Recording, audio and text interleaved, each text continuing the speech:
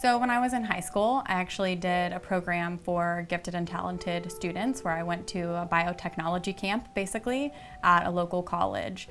And the professor that ran it was a genetics professor at this college. I came back to my junior year of high school after that camp and talked to my biology teacher about genetics, and he brought up genetic counseling to me. And then I ended up studying molecular genetics in college and really sticking with it. I think I was drawn to science to begin with because it was always something that was interesting to me. It seemed like it was constantly evolving. It would never have me bored.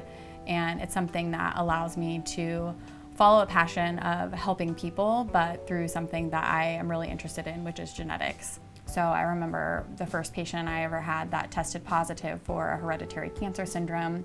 She had a BRCA2 mutation, and just seeing the impact that finding out that information had on her lifestyle and the way she approached her life and handled life with her children and her family was really just amazing to see. And being able to have that experience pretty early on in my career and kind of weave that into my interaction with other patients, and now on a larger scale with my interaction with other scientists and people in the field, has been really important.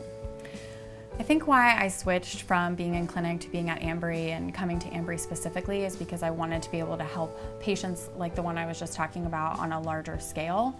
And being in clinic, you can only see so many patients a day or a week or a month or even in a year. But working at Ambry, being at a place where the goal and what drives everyone is really understanding human disease and being able to find answers for patients like those that I was seeing in clinic, to be able to help with that on a larger scale is really what I wanted to do. And I knew that Ambry was the place I could do that at.